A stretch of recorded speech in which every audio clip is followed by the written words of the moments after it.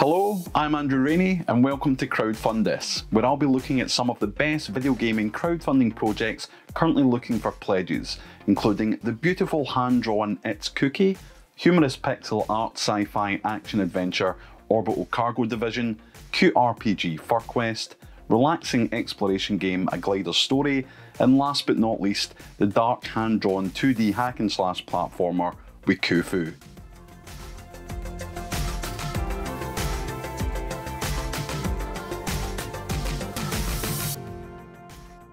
It's a new year and I've got a new channel name as I reboot, reload and remaster Kickstart This into Crowdfund This.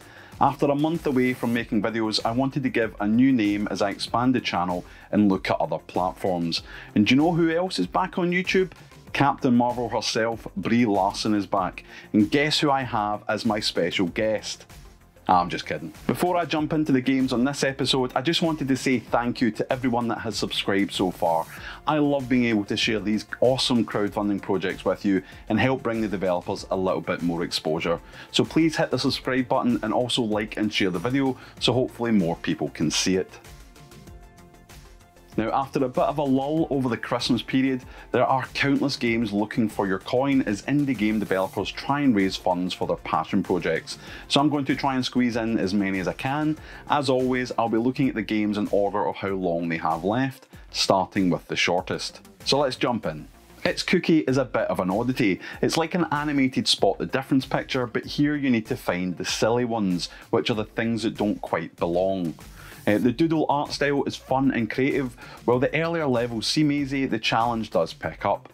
I'm not sure if it will have massive replay value, but it looks like it will be fun while it lasts, as you complete the challenges to unlock all 9 doodle maps.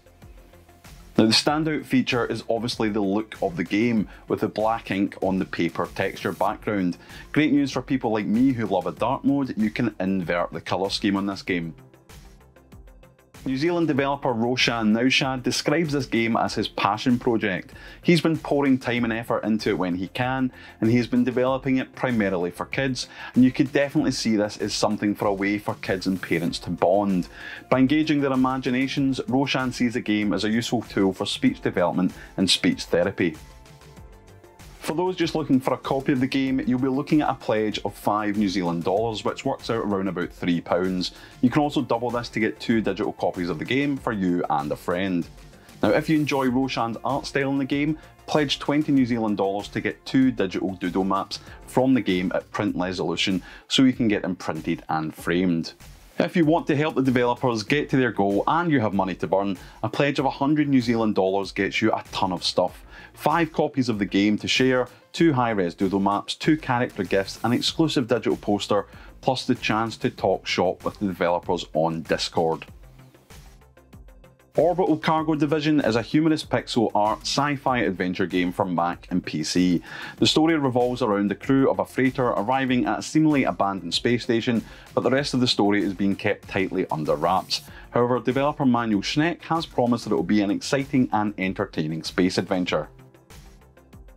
The game will be fully voiced in German and English, and from the little I've seen, it has some subtle nods to classic sci-fi fare like Aliens and Star Trek.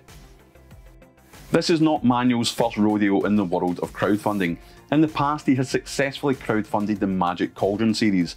More importantly, he delivered those games on time and had some nice rewards for his backers, and he hopes to do the same with Orbital Cargo Division. It's a game he has wanted to make for 15 years, so it would be amazing if we could help him achieve that goal. Now, for a digital copy of the game, you're looking at a pledge of €20. However, for an extra €5, you can get the early bird discount on a tier that gives you the game, soundtrack and digital art book. It is limited to 50 backers though, so get in there quick. If you're looking for physical rewards, you should check out the €100 classic box tier. If you watch the video, you will see the lovely boxes Manuel had made for the Magic Cauldron crowdfunder, so expect something of a similar quality here. It comes with all the digital goodies on a stylish USB stick and also means you get your name in the credits. There is also an exclusive box version, but you'll need to pledge €300 in order to get that one. Now, if you've ever wanted to be credited as co-producer on a video game, well, now is your chance. For a pledge of €250, you will see your name credited at the start of the game, as well as getting all the other rewards as well. FURQUEST is a top-down RPG which I like to think of as Earthbound but with animals. The video for this project looks fun in a bonkers kind of way and I am here for it. The game promises a host of cute and wholesome characters to meet and explore the world with as you play the game, fight monsters and most importantly help people and make new friends. Friendship is actually a core mechanic of the game and who you decide to make friends with will impact the story, offering drastically different endings. Kickstarter has been awash with top-down RPGs over the last year, but FURQUEST just oozes style with the 4 main characters walking across the screen like the Beatles at Abbey Road.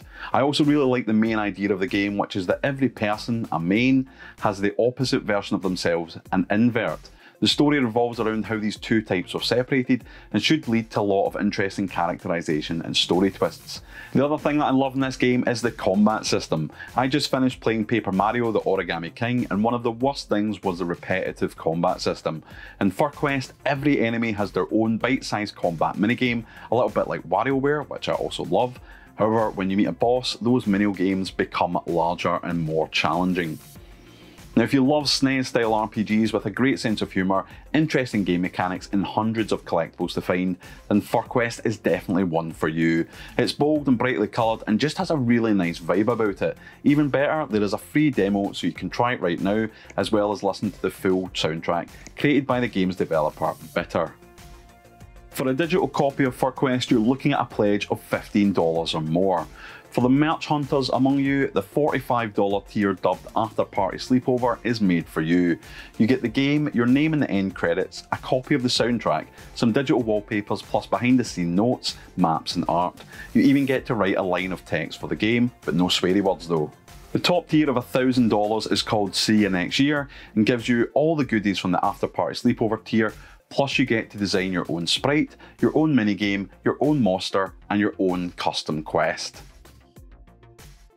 Not to be confused with the less than stellar A Glider's Journey, A Glider's Story is a small indie game where you control a hand glider who flies around a mysterious island. It's a little bit like a low polygon version of Breath of the Wild mixed with Windbound and comes from the small 3-man team at WEKUFU Studios.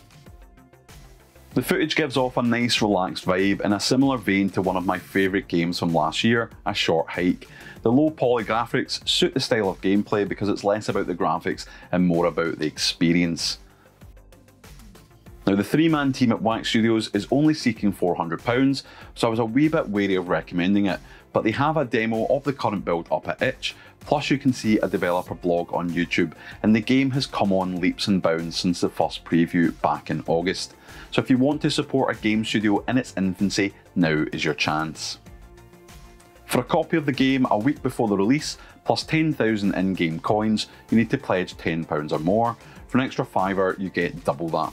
Sadly, there is not a lot of reward tiers here, so there's no merch to be had, but if you want to get your name included in the game, you're looking at a pledge of £42 or more. The top tier is a very reasonable £69, gets you everything from the other tiers, plus your name inscribed in a memorial rock found on the island within the game.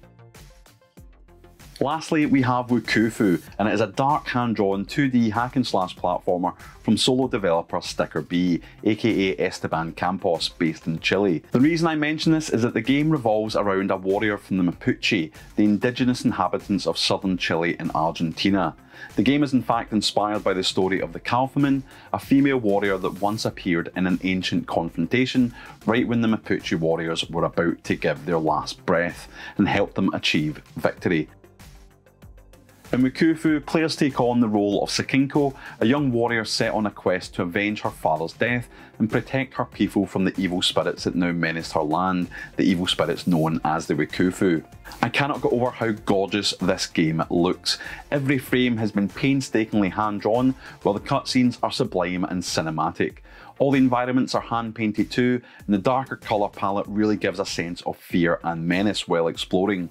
It's not a simple hack and slash to the finish either, taking some Metroidvania elements such as character building, weapon and skill upgrades, plus map exploration using new skills to unlock new areas. As far as I'm aware, this is the first game to explore the history of the Mapuche people, so you'll get to learn all about the Mapuche and help spread the word about how this fierce culture has been protecting nature in South America for centuries.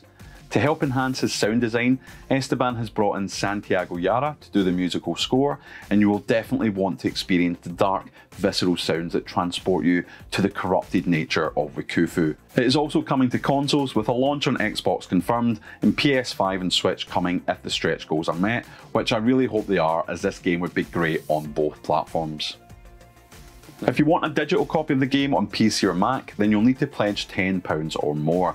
This also gets you your name in the credits, which is a nice extra at this level. If you want to play the game on console, then you'll need to double your pledge to £20.